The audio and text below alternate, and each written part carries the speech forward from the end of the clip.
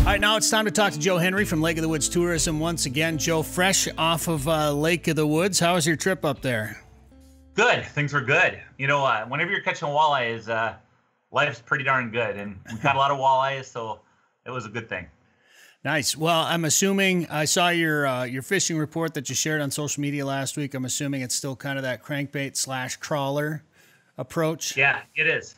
It is. Yep. And this is the dog days of summer on Lake of the Woods. So a lot of those fish are out in that no man's land area. But, when I was out there, we found fish in other areas. And, you and I have talked even off, air, but not every walleye in the system's doing the same thing. So there is a big numbers of walleyes out in that no man's land, that 30 to 36, 37 feet of water.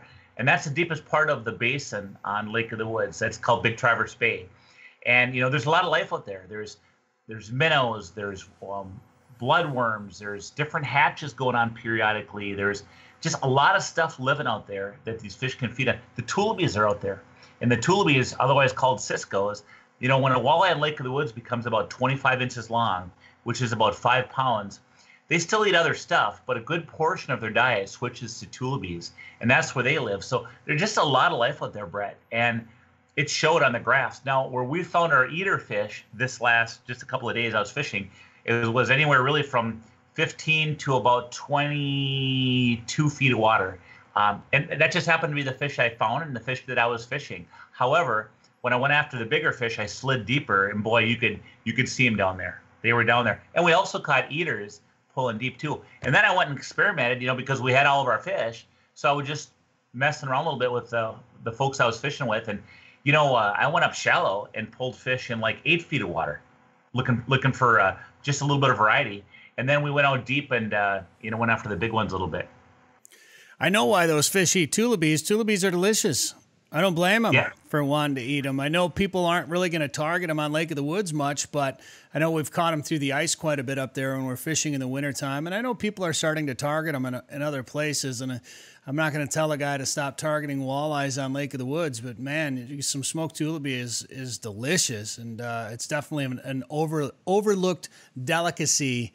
And it could be considered another bonus fish that you can get up there. And Joe, let's talk about where we're at, because Labor Day is coming up. It's not too far away. Everybody thinks about that as being the unofficial end of summer.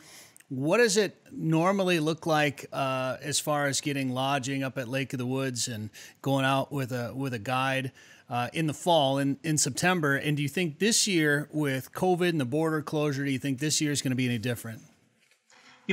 Hard to say. I mean, we have some busy times up at Lake of the Woods right now for all those reasons, but you certainly can find lodging. And, the one thing about Lake of the Woods is we have 50 plus lodging facilities, 50 plus. So, if you want to find a place to stay and a place to go out with, normally you can.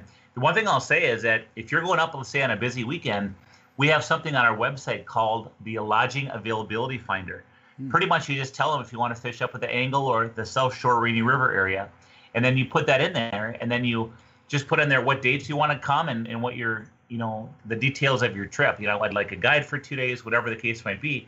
You submit that, and that goes to all of the resorts in that geographic area. And consequently, by one quick little email, you've reached everybody, and then they'll start chiming back. Yep, I got openings for when you're looking, et cetera. All right, well, if people want to go find that info or keep up with what's going on up at Lake of the Woods, where should they go for more info, Joe?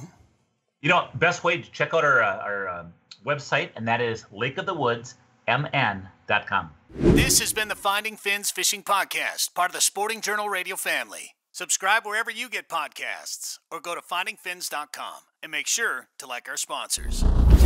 As we all navigate through the tough times of 2020, finding new ways to enjoy summer has become a way of life. If you're searching for the perfect getaway this summer, look no further than the walleye capital of the world, Lake of the Woods. Fish the Rainy River, Big Traverse Bay, and don't forget you can still experience the uniqueness of the Northwest Angle. For your best chance to catch big fish, go where the big fish are.